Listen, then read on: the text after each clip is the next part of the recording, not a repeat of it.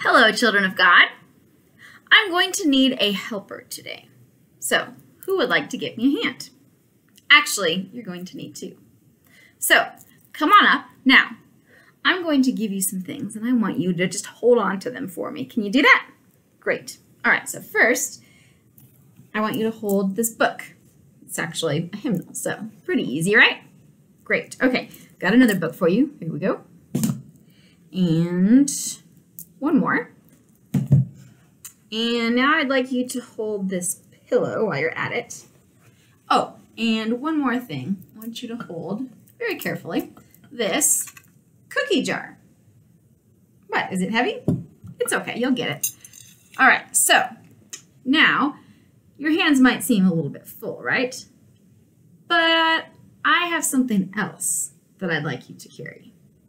Do you think that you could also carry this bag of delicious candies for me? Now, if you're really going to carry those candies, I mean, it's one thing to just barely hold them, but what if I asked you to open one and enjoy it?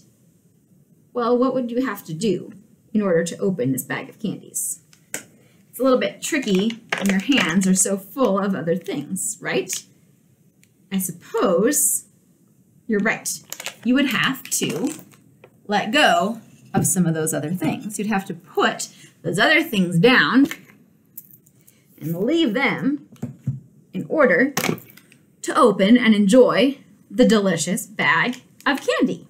Now, if this doesn't entice you, I could easily give you something else, some Reese's, some Goldfish, whatever you like. But the point is, of course, that you have to put something down in order to take something else up. And sometimes the thing that you are taking is much better than what you put down. I mean, who really wants to carry a bunch of books and cookie jars, right?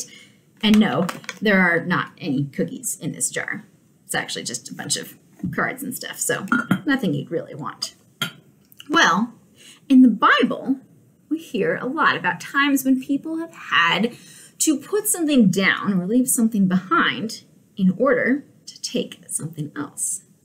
In fact, when Jesus was first calling his disciples, when he was gathering his special friends and followers who were going to learn how to follow him and do what he asked them to leave some things behind. Some of these disciples that he called were fishermen. Their jobs were to fish. And Jesus said, "Come and follow me." And you know what they did? They followed him. In fact, they followed him immediately, right away. They left behind their fishing nets. They put away what they had been working on and working for, and instead, they followed Jesus. Well, that was their livelihood. That was how they made money and did anything. But they knew that following Jesus was far more important than what they had been doing or what they had been carrying, in a sense. They were willing to put that down, to set it aside, because they knew that what Jesus had to offer was way, way better. They wanted to follow Jesus. In fact, what Jesus told them was, you know, if you put aside that fishing gear, you can follow me and I will help you fish for people.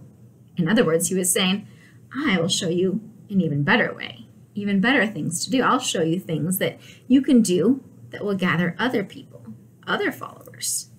So they trusted him. They knew that Jesus had wonderful blessings in store, even that he loved them. And so they followed him.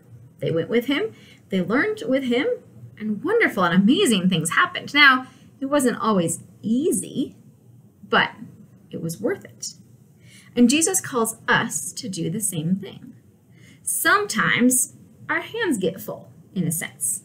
We do a lot of things. Maybe we're engaged in a lot of clubs and activities and sports, and there's nothing wrong with that. But Jesus calls us to do something new, to let go of one thing and get something else that's even better.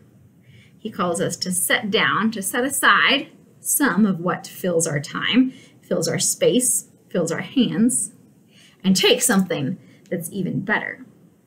Even better than chocolate, in fact. Because the life that God has to offer us is wonderful. It's far better than anything we can imagine. It's not always easy. Sometimes there are difficult things that we have to do, and even sacrifices we have to make. But the important thing is to remember that Jesus made the greatest sacrifice of all. He laid down everything.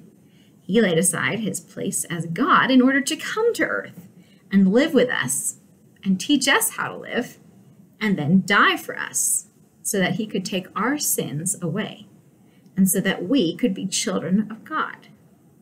So no matter what else we have, how can it compare with that? In light of all he has done for us, well, it should be easy to say, yes, I do want to follow Jesus. And we'll mess up, but he always welcomes us back. And his arms are never full of stuff. They're open and ready for us. So how do we follow him? We read his word, we come to church, we listen to other people talk about him, and we can share about him too. Most importantly, we can pray. We can talk to God. We can remember that he is present and that he loves us, and we can ask for his help in following him. Why don't we say a prayer right now, and we can ask for just that. Dear God, thank you for sending Jesus. Please help us to follow him, to love him, and to serve him. Thank you for loving us. We love you, God. In Jesus' name we pray. Amen. So, go make those fishers of men. And it's okay to leave some things behind, to trade some things for something even better. And then come back again and join us, because we have new messages and new craft ideas every week to bless you in your ministry, wherever and with whomever you are making fish. Fishers of men, or something like that. At any rate, go make some disciples and have a wonderful week. See you next time.